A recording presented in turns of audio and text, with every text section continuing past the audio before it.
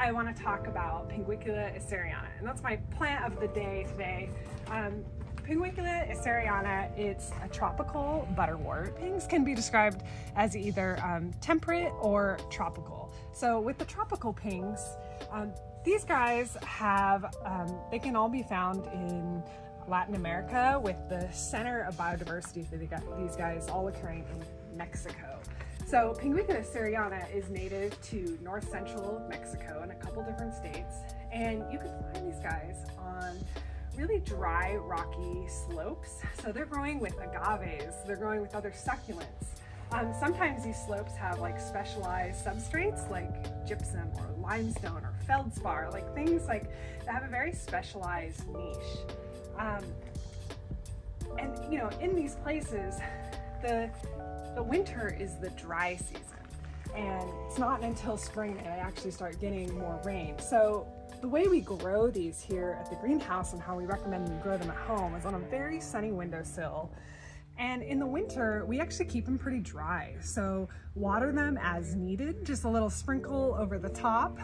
And in the summer, when they start growing a little more, that's when you can keep them sitting in water.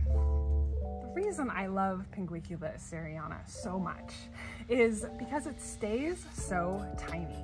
So these little rosettes here really only get like an inch across. And you can compare that to Pinguicula gigantea, for example, which can get to like a foot across. So these guys here, these are in their little winter succulent phase. So with all of the tropical pings, or most of them actually, they have two phases. In the winter, they have this succulent phase. So I just said in the winter, that's like their dry season, and that's how they survive those drier times. They actually go into this little succulent phase, which helps them store water. In the summer, when they start growing, they actually have little, like wider, carnivorous leaves, and so that's when they're doing their trapping. And then the difference between their winter succulent phase, which we're seeing here, and their summer carnivorous phase is not very different. So here they are in their winter succulent phase, and you can see all the little leaves are like pretty thick and juicy, and they're doing a little water storage there. And then when they grow into their summer carnivorous stage, they have these really prominent rounded margins on the edges of the leaves, which I just really love, and it gives it this really classic ping look. So there's other small species of pings that these guys are associated with, Pinguecula debertiana or Pinguecula ellersay. There's also Pinguecula Helmivensis, which some people consider actually Pinguicula esseriana.